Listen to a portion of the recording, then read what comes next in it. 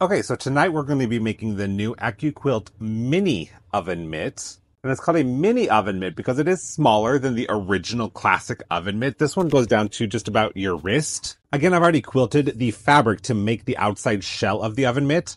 For this, we've done a layer of cotton batting, a layer of Insulbright, and then our fabric. Now, I opted not to put fabric on the very back of this. I'm going to be making a separate lining piece so that there's no raw edges exposed inside my oven mitt.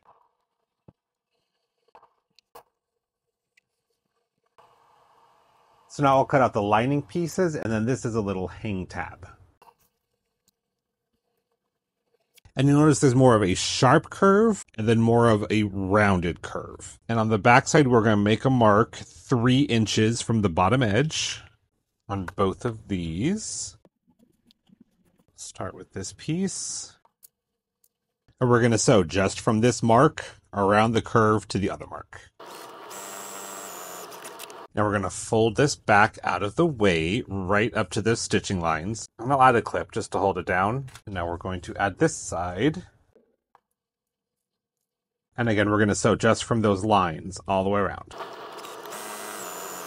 Next step, we're going to sew up these sides, but before we do that, let's make that hang tag. So we're going to take this piece, fold it in half. I'll give just a little finger press there, and then fold those edges in to the middle. Fold it in half again. We'll take it to the iron, but we're just going to top stitch down both sides, and that gives us a little hang loop. I'm just going to put it right on the side here, and I'll add a clip just so it doesn't fall. And then we're going to do a stitch right down the sides at a 1/4 inch. So stitch just to that line and down. But do be sure to do some back tacking right there to keep it nice and secure. Now, had you quilted it with fabric, you could be done, just bind off the edge and call it good. But now I'm going to repeat all of those same steps to create my lining.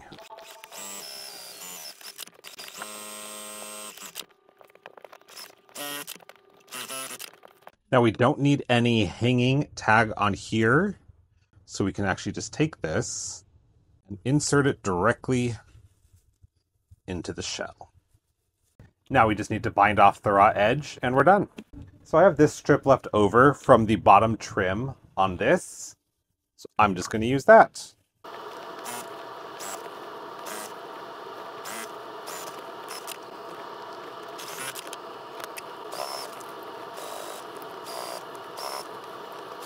All done. Definitely have to work on my binding technique. It's a really tight space, but I am really happy with how it turned out.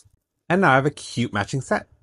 I did figure out a good trick too, so that every time you take this off, the lining doesn't come with it. So if you want to see that, drop a comment, let me know.